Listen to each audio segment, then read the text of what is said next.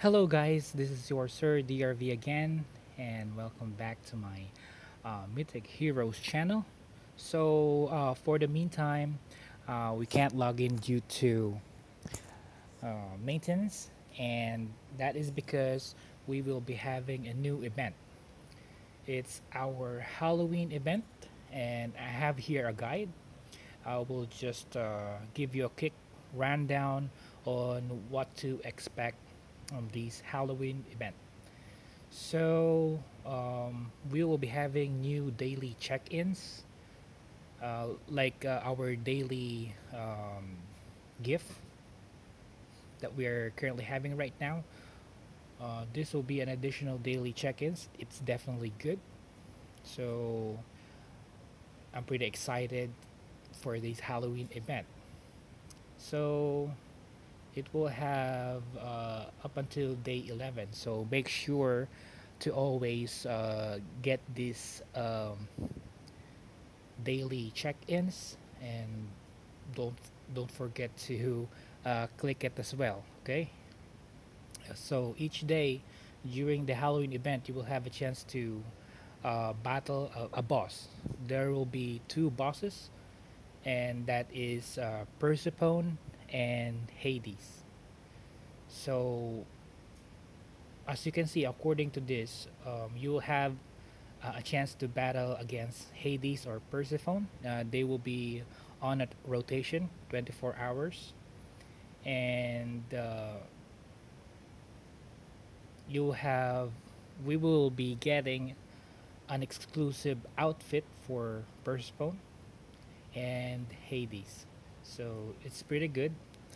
I'm not sure if there will be additional stats if we equip those new costumes, but hopefully they will add some additional stats. So aside from battling the boss, there is actually a candy kiosk. At the candy kiosk, you can trade the candies you have earned for gift boxes and varying rewards, including diamonds, rune fragments, artifact fragments, and more. So each time you collect a gift box, you also make a progress towards unlocking the event exclusive Hecate Halloween skin. You will need to collect 20 total gift boxes to collect this Hecate skin. This skin will only be available through the Halloween event, so make sure to collect it while you can. So don't forget to collect those gift boxes in order for you to um, get these rewards on the candy kiosk. Aside from this one, we will be also be having the pumpkin farm. So this is actually pretty good.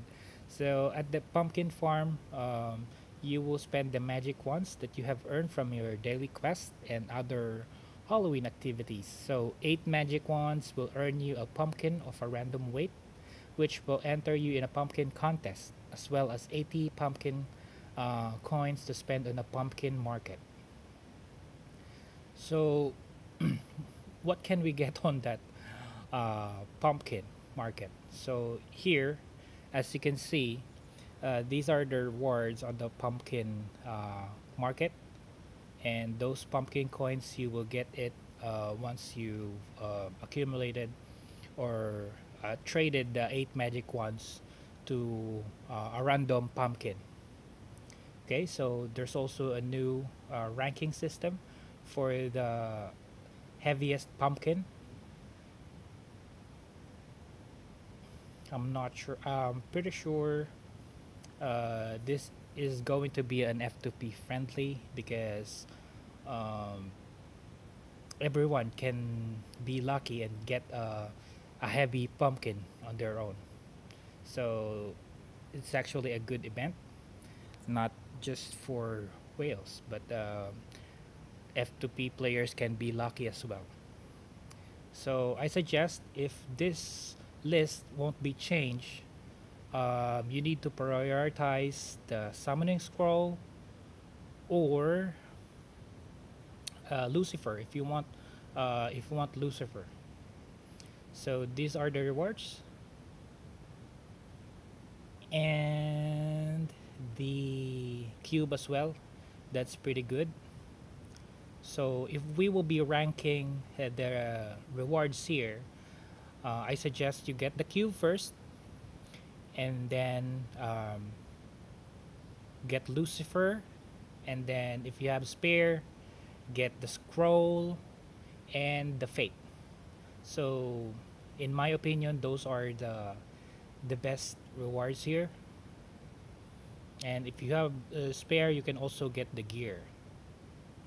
So yeah, I'm pretty excited for this Halloween event, and see you guys later. I'll make sure to make a video on the actual um, daily check-ins and the boss, and how can we get the eight or the um,